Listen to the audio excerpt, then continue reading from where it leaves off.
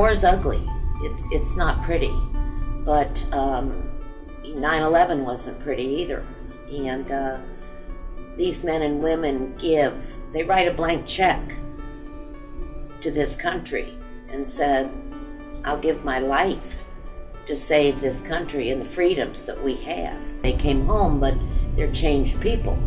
You know, just totally changed people. They're depressed, they're angry, they have survivor's guilt, they have flashbacks, they have nightmares. They come home, but they're not the same people.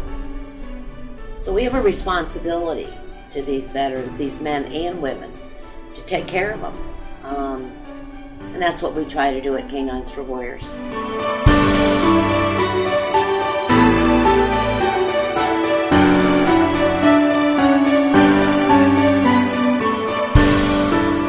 Well, as proud as I was of him for doing that, he came home a different person. And I didn't know who he was. And it became very apparent to us that he was suffering from post-traumatic stress disorder.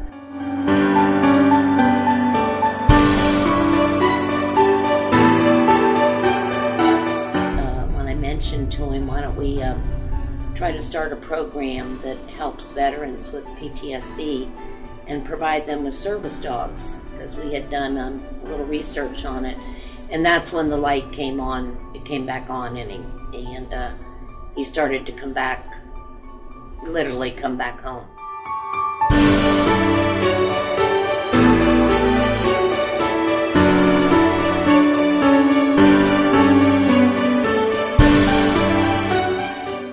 Axel saved my life. There's no doubt about it, hands down. If Axel hadn't come into my life, if K9s For Warriors hadn't come into my life, I would be dead.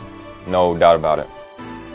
There aren't words to express the gratitude that I have for K9s For Warriors. How do you repay somebody for giving you your life back?